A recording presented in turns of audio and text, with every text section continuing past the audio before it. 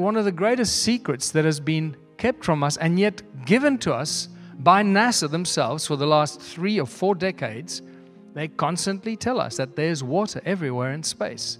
If I told you there's water in space everywhere, you'd say, well, you're an idiot. Space is a vacuum.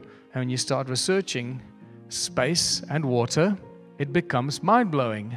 Article after article after article after press release and press release about water in space in amounts that are completely mind-blowing.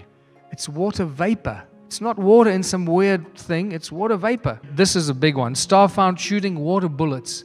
I mean, a star shooting water bullets. A star is supposed to be a sun. There's water on a star? Strike up a conversation with somebody and tell them, did you know that there's water on the sun? What do you think they're going to tell you? You're a freaking idiot.